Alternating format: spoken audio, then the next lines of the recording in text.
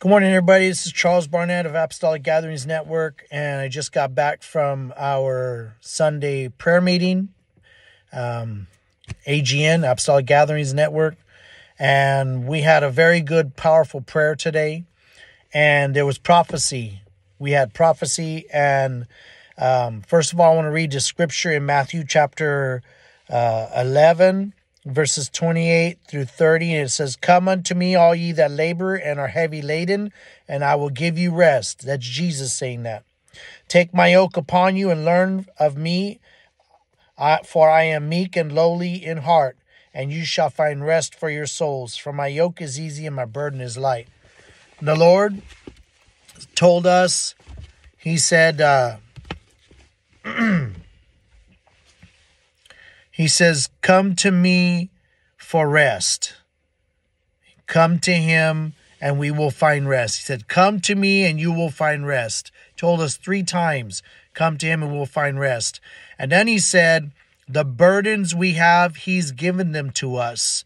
And He said, yes, the burdens you have are from me, but you were never meant to bear them by yourself. You're supposed to bring them back to me so we can bear them together. And it was really powerful. And so I wanted to share that with you because I don't know about you, but God has laid some burdens on me.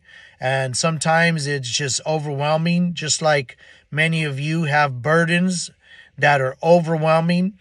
And sometimes we feel like we're just not strong enough. And the truth is, we aren't strong enough. And we're not supposed to be strong enough to bear them by ourselves.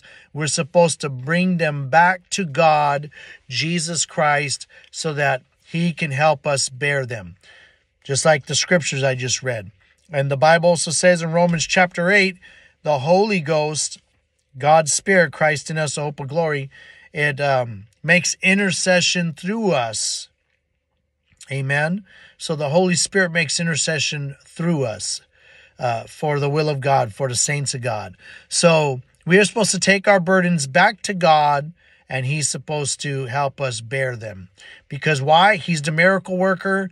He's the deliverer. He is the God who heals, who saves, who delivers, who makes free, and who fills with His Spirit. And it's amazing. So the Lord said, come to Him for rest. Bring the burdens to Him. So it's time for us to do more prayer unto Him than anything else. I know you like to praise God and you like to sing unto God, but we've got to pray and bring our burdens to the feet of Jesus. And that happens through prayer. And intercession is an extension of our prayer. Praise God. And then the Lord also reminded us of the scriptures that are in Luke chapter 18, verses 10 and on, where God, He said, I give you power to tread on serpents and scorpions and over all the power of the enemy, and nothing shall by any means hurt you. He says, but don't rejoice that the spirits are subject to you or to you in my name, but rejoice that your names are written in elevation, that your names are written in heaven, a place, a position of authority. So, amen. God bless you.